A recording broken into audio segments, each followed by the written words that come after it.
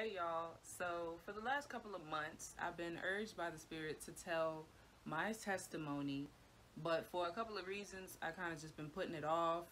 For one, I personally don't think my life is nearly as interesting as other testimonies that I've heard before, and two, I did not know where to start. As I've mentioned in at least one other video, usually when I try to just move on and glide over the urge, if God wants me to talk about it, He won't let me forget it. My prayers have been for the last couple of months that He give me the words to say, and if I do tell it, that it at least affects one person's life. So here I am telling you what got me to this point. So my mother's story kind of weaves into my own because obviously she raised me. So she was taught about Jesus in her youth, but of course she went her own way until she turned about 40 years old.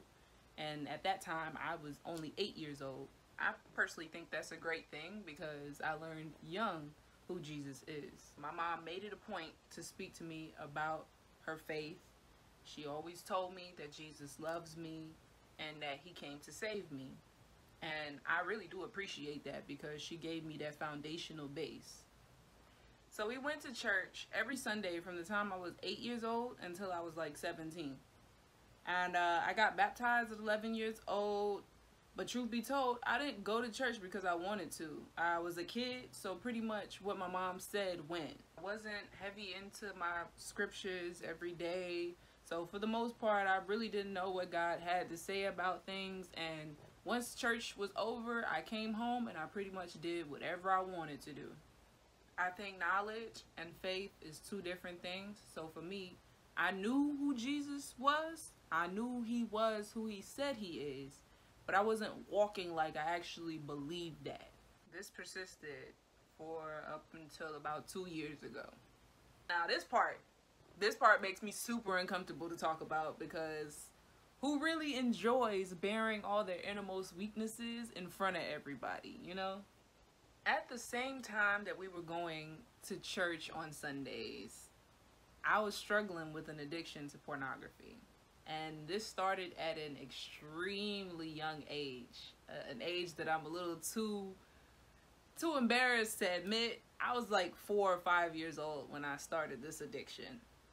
So I don't know if anybody remembers, but before cable TV was the norm and everybody had it and all that, there used to be like fuzzy home recorded channels that you could pick up over the air. And some of those channels were X-rated. So that's basically how it got started. And then as the years progressed, the more the internet became accessible to me, I would sneak and watch it more often. I also became more interactive while watching it too, if you know what I mean. And it wasn't like I didn't know any better because for the most part, I made sure that I did it in secret and wouldn't get caught. And I call it an addiction because, I mean, the frequency that I would do it and for how long I did it, like this addiction lasted me almost 20 years. From the time I was like 4 or 5 years old until the time I was like 23. Although I did this thing routinely, it wasn't something that I particularly enjoyed. Like, I actually hated it. Like, every session that I would do, and after the fact, I would feel so guilty and like trash. I'm not the only person I know who, after the fact, will be like, you dirty dog. Why did you even do that? And for me, it was like, even further, why is this something that I keep on doing and I cannot stop? Over the course of almost 20 years, I tried so many times to go cold turkey and quit, and I could not do it. Every time was a fail. And after a certain point, I got so discouraged that I was wondering if it was ever a possibility that I could shake this thing that I hated. But, you know, somewhere the hope was still there. See, I was one of those people who I conscientiously sinned. Like, I knew it was wrong to do it, but my mentality was like, oh, I could just repent after the fact. So after Every mess up, I was just like, oh, God, forgive me for doing that. Don't do what I did. God deserves more than that. Even though I felt ashamed, I would still pray. And maybe like a year or two before I rededicated my life to Christ, I would actually start speaking to this addiction. And I would say things like, pornography, you're not going to cripple me for my whole life. I will be free from you in Jesus' name. And I can't say that these were like the strongest, boldest prayers. I was very discouraged, but you know, God said all you need is faith the size of a mustard seed, and I really do think that he used that for my good. So in addition to that, I drank to get drunk, I smoked weed, I was heavy into astrology and planet placements, I invited a lot of bad messages into my spirit, as well as I cursed. I said a lot of profanity. Let me say this, I can only speak from my own experience.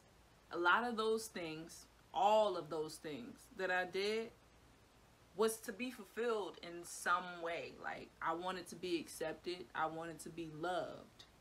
So I can't really say that they did a good job, because I mean, I still thought some very terrible things towards myself. I felt inadequate, I felt alone all the time. I felt like there was no purpose for me to be here on this planet. And although I felt like, what's the purpose? I was never going to kill myself. But I for sure didn't want to be here. And to be honest, I never really spoke about this to anybody. On the outside looking in, people would assume that I was okay. I didn't wear this stuff on my sleeve. But on the inside, I was like, this can't be life. I always feeling like I'm stagnated and it's an endless cycle. How long is this going to go on for? So the reason why I can say with confidence that there's only one named Jesus who can fill a void isn't because I never tried to be fulfilled by anything else. So now fast forward to my senior year in college. This is like late November, early December of 2019. So I'm about to graduate in like the next month. This is right before the pandemic hit. And you know what? I really do think that that was a strategic thing that happened to me. Because imagine being at home all year, 2020, with that addiction. Like, I really do think that God got my attention right on time. So anyway, this is Thanksgiving break. I go to Maryland to see my aunt's new house. We go through the whole trip. This is like the back half of the trip. Everybody's preparing to go back home. And I do, as usual, anywhere that I go, I'm watching YouTube. I love YouTube. That is my TV. So obviously, I'm sure most of you are familiar with what YouTube looks like. When you first get on YouTube and you're signed into your account, you have a recommended page that will usually pop videos up that they think you'll like, and that's based off of the videos that you have already watched. Around this time, I wasn't watching no Christian videos or nothing like that. I was watching astrology videos, true crime, beauty. I was watching story times, things like that. There was one video that caught my eye because, I mean, usually I don't see stuff like that be recommended to me, because at the time I wasn't watching stuff like that. But I knew what it was. It was a video of Rod Pickens' dream that he had about Judgment Day. For some reason, I had the desire to click on it just to be refreshed on what he said. And I recommend that you guys go on YouTube and search that testimony up for yourself. Search Rod Pickens testimony and it should pop up. It is quite an intense testimony. After I watched it, I was feeling super convicted, and my mind went to thinking like, Judgment Day is going to be here one day. So what is Jesus going to say to me on that day? So I immediately said a prayer. I started talking to God, and I'm just like, listen, I know the way that I live is not right. I do not want to hear the words, depart from me, come from you. That would absolutely crush me, and I need your help to do the right thing. And I said it, and I meant it. And this time, I felt like things were going to be different. When it became apparent to me, when it became clear that things were different, was like a month after. It wasn't immediately. It was like a month after I said that prayer. I had gone a whole month, and I realized, like, I haven't had the desire to watch pornography or self-please. What's going on here? At the time that I said that prayer, I could not go longer than 3 days without doing it or thinking about doing it. So that's when it became clear to me that it was that prayer. That's the only thing different that I did. God delivered me. He healed me from an addiction. Here I was doing something. I had given up most hope on being able to overcome this addiction. And I'm doing it. Like, it's literally happening. So to date, it's been almost 2 years. I have never watched another pornography video or self-pleased. All glory goes to Jesus Christ for that one. It wasn't my own willpower or strength. Only God. Jesus Christ has given me strength and hope beyond anything I can imagine. And I'm so, so glad that he did not give up on me, though I pushed him away countless of times. He has still embraced me as his own child. The gratitude. Don't get it twisted. The walk has not been perfect. I still be messing up sometimes. But the point is not to be perfect. The point is to recognize that you need God. And that I do. I know his grace and mercy allows for me to get up and try again every time. I'm learning, and I will never stop learning.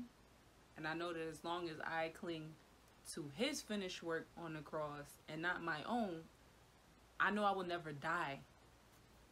He's refining me so that I could be a better representative of him every day. The baby, if you think you about to be able to do this on your own strength, let me save you some time and energy. Only he can make you righteous. So, yep, that's my story thus far. I hope this blessed you and gave you some inspiration to maybe try him and see for yourself that he is good. So, the last thing that I want to do before I end the video is lead you in a salvation prayer. If you want to get to know Jesus for yourself, don't be just doing it just to do it. Mean it in your heart. If that's you, say these words. God, I'm a sinner and I need your help. I want to know you. I believe that you sent your son Jesus to die for me, and 3 days later you raised him from the dead. I ask that you come into my life and show me the way. Thank you for your unconditional love, and I look forward to all the things you have in store for me. In Jesus' name, amen. Congratulations. All of heaven is celebrating because you are a part of the family now. Yeah, that's really all I had to say. I love you guys, and I'll see you in the next one. Peace.